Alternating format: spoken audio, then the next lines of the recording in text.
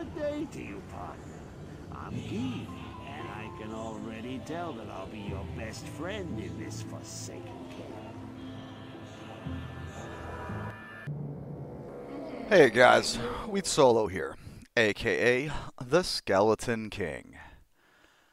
We have got a very exciting build right now from Knives, basically the second coming of Landis 3, a guy who was always trying to be ahead or behind the meta, I don't know, whatever you want to call it, doing his own thing and trying to make things work.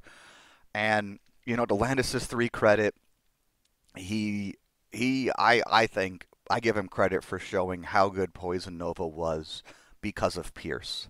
And his work helped us realize how good Poison Nova was still, even after all the nerfs, because we just didn't factor in how much changing enemy mobs being pierced below 0 did for Poison in particular, where, again, Poison gets that double dip. Now, as you can see, his gear is very, very good.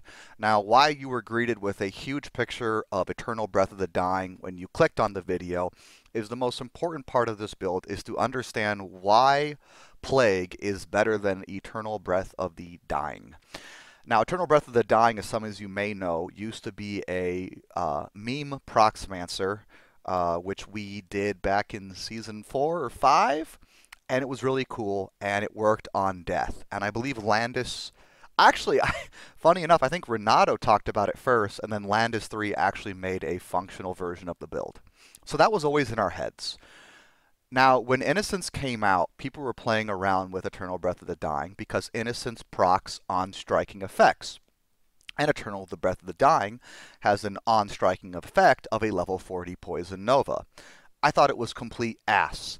Now, did it work? Yes. Was it useful or good in any way? Not really. I kind of thought maybe with 3-piece it would be functional because you really needed the pierce and I just wasn't doing enough damage. That's where Plague comes in. You lose 5 skill levels, but you gain 20 pierce and more useful stats. You gain SCR, you gain +2 all skills, and actually we're going to get to that because plus all skills is more important for this build than you realize. And basically, the Pierce alone makes it better, and the fact you get so many useful effects just kind of helps out. If you're wondering if Eternal Breath of the Dying has any good effects, yeah, +30 all attributes is actually pretty good. But does it make up for everything else Plague gives you, like a cleansing aura? No. So as you can see, the build is actually going pretty quick. It's doing pretty high damage. Now, I was talking to Knives about this, and I actually felt like he played a bit too slow. I think his Poison Nova with a lower resist up kills every single enemy here except for Champs Elites, White Corpulents, and possibly Flesh Crawlers. It's kind of hard to see, but I'm almost positive all the other white mobs die. Maybe not the Skeleton Archers. I'd find that hard to believe. I'm sure if somebody watched even closer than I do, they'll see one die without it. We could also run it into a damage calculator and make up for sure. Now, in my opinion, he shouldn't waste time trying to kill Champ Elite Corpulents and possibly Flesh Crawlers. I think there is no reason to stick around and kill them, because density is what makes this build function. And if everything else is dying after your first or second proc of Poison Nova, and then Blade Shield is trying to look for an enemy to proc against, and there's less enemies on the screen, guess what? You're going to proc less, so it takes even longer to have to kill those final remaining enemies. Now, one thing in his defense is I thought it was interesting sometimes he didn't play faster, and then I realized, oh, I think I know why he's not. I think he's actually making sure he does proc. And I think it's one of those things where just like roll the fattest map possible, and yeah, wait a second to proc, I don't know, but he procs almost every time instantly, especially when he lands in the middle of at least, you know, a chunk of enemies, and just, you know, keep going. After the first day or two of the season, you're never going to run out of maps, and wasting time chasing down every enemy that is hard for your build to kill will just make you poorer in the long run. Now, let's go for everything else about why this build functions properly. We have EMILIO with a Stormspire. Some of you may be asking, why don't we use an Act 3 merc? Any one of them. Prayer merc with Innocence again. And what about Holy Shock, again with Innocence for static field? Well, although Act 3 mercs are probably the best merc with Innocence, thanks to the fact they have more gear slots than every other merc in the game, because they have a shield rather than just one weapon, the problem is we couldn't really find a good use for that shield. You might go, well, Exile, right? Well, that's a problem. Remember I talked about how you really want enemies to be dense and be on you, and if you run out of enemies, the build really slows down? Exile procs Decrepify, which is amazing, but the problem with Decrepify is it slows down enemies. And so everything that slows down enemy movement is something we don't want to deal with. So like Holy Frost, Doom with, Holy Freeze, Frost Nova, Holy Freeze, any chilling effect, anything like that, you don't want it on this build. In fact, you want ways to increase enemy speed. So possibly there's some way to try to get Confuse into the build as well. The problem with Confuse, though, is we're going with Taunt on the Merc, because what does Confuse also do? Well, it makes them attack anything. So I don't know if that would actually be better, because, again, they need to be on you to proc the Blade Shield, not just attacking anything. But just throwing out there, there probably is some more optimal setup out there of items we're not thinking about. But if you're trying to make this build, just keep that in your head. You're looking for density, you're looking for fast enemies, and you want ways to make enemies fast and lower their defense so Blade Shield strikes more often and then procs the abilities on your gear. So Stormspire is amazing because static field is good. So static field is instantly lowering all the enemy's health on the screen. So that kind of goes with this build, which we're cutting a lot of damage. And we're cutting damage so we can basically run lower resist, which kind of helps there, but it's still not quite enough. So that's where that static field comes in. If you're looking for other ways to lower enemy defense, there are a couple, and that would be where the Iron Golem comes in, because I actually think the Blood Golem makes the build worst, is we could run things like Sanctuary or Concentration. Yes, Fanaticism could work as well, but I really don't think that's as good because Beast only rolls 8 to 10, and it's super expensive.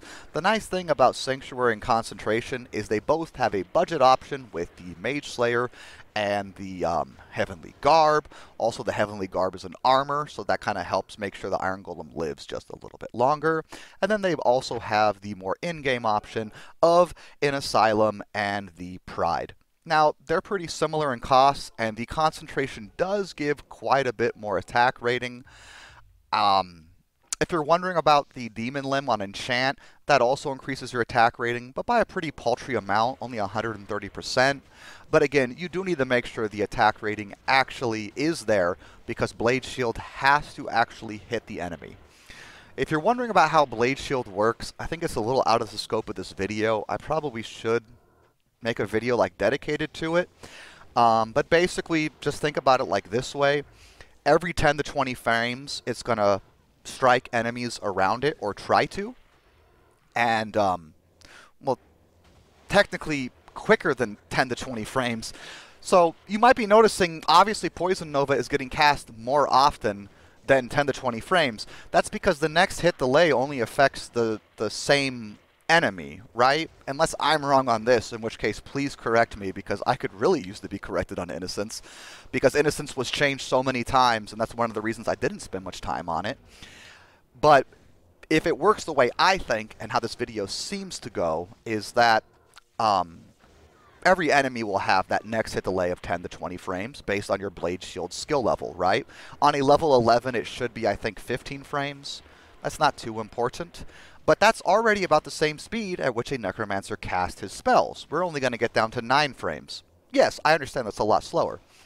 But we're proccing it on every enemy around us, right?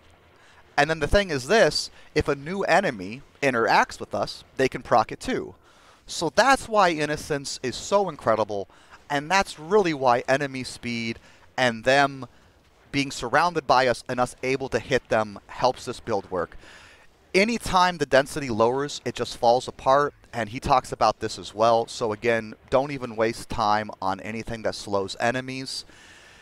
Is there anything else you can do with this build? yes, actually, there are more merc options. Now, we went with EMILIO because we wanted static field and we wanted defiance, and we didn't want to slow enemies. We still have the helm slot for ferocity, which lowers enemy defense as well, by the way. Just trust me on that. I should have put an image up. Maybe I will. God, I can't think where I was at. Oh, mercs. But is there anything else we can do? Well, we can go back to the Act 3 Holy Shock merc. Why? Well, we get static field. Now, we're not going to have defiance, although there is some ideas about making an exile iron golem on this build. And exile is not the most expensive thing in the world, and the chance it procs Decrepit Feast should be kind of low because iron golems attack slowly. So we could get that defiance back. And the reason we'd go back there is because the Act 3 merc can use a War Shrike. Now, a War Shrike has an incredibly high Nova cast on striking.